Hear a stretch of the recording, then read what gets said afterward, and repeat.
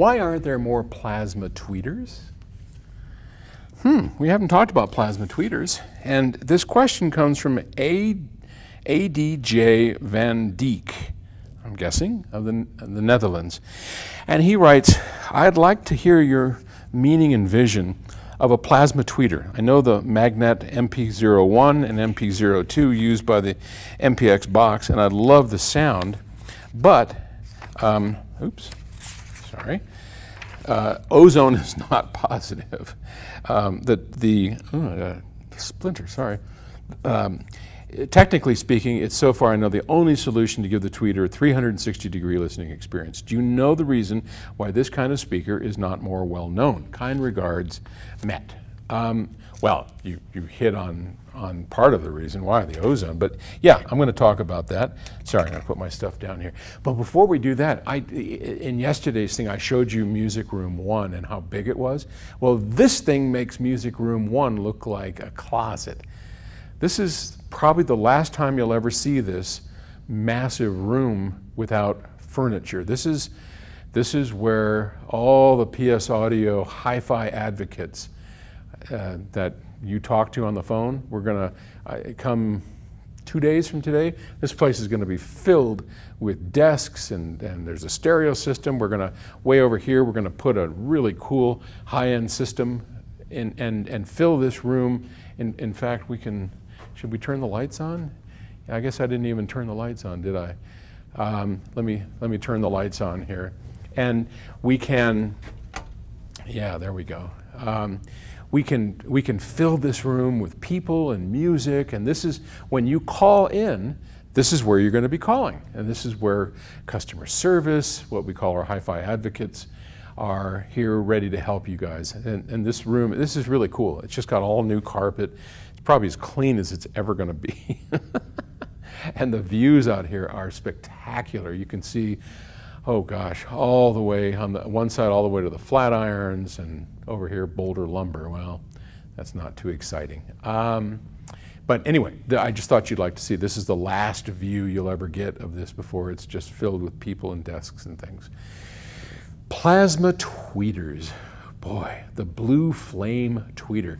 The very first true high-end loudspeaker system, or hi-fi system I ever saw, was a guy named Norm Little, who was the employer of Stan Warren, my partner in PS Audio. And Stan was a waterbed installer for a company called Ball Waterbeds, and Norm Little owned Ball Waterbeds. Well, Norm was just a crazy, wacko audiophile.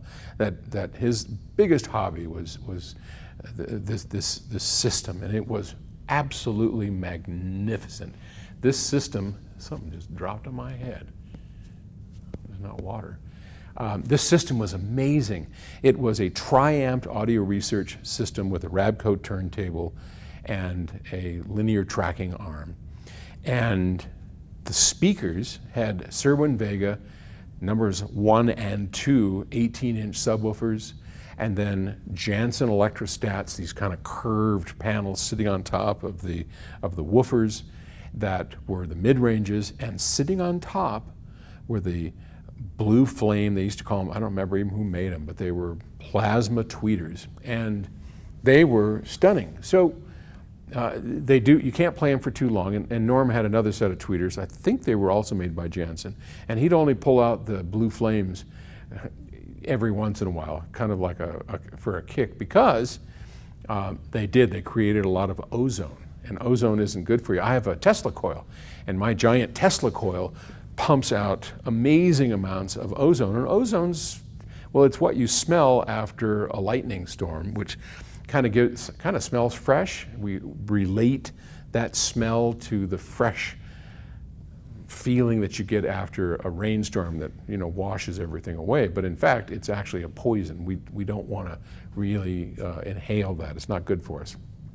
So a plasma tweeter is an amazing device. It is the only one that the only way I've ever seen or heard of that has no mass. So we know that well, let's see. No, even a Heil plasmatronic. While I don't know if it had the blue flame, but that's the same sort of idea.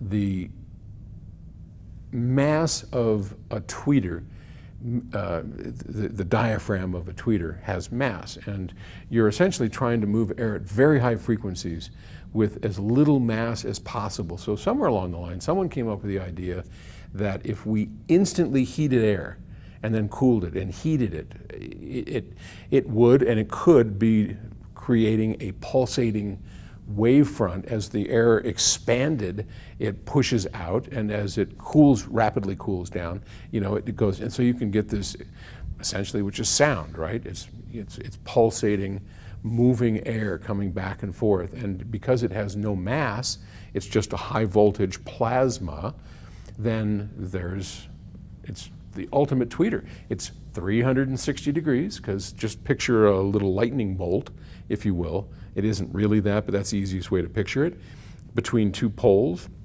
And as that thing just, you know, it makes kind of a blue flame, creates the ozone, and it is a remarkable way to hear high frequency sound. Remarkable. And he's right, that you probably will never hear a better sounding tweeter. I don't think they exist, but it's totally exotic. It's highly impractical. It makes poisonous ozone, and even in Hill's plasmatronic, where he used inert gases, like I think he used helium to create a plasma, which was better, but still, you had to have tanks of helium. So maybe someday someone will come up with a massless tweeter that does not electrify the air or have to have tanks of helium to make it work. And when that day comes, I will be the first to sign up for that tweeter. All right, thanks. And we'll come back when this place is filled up, okay? All right, have a good day. And I'll talk to you tomorrow. Bye.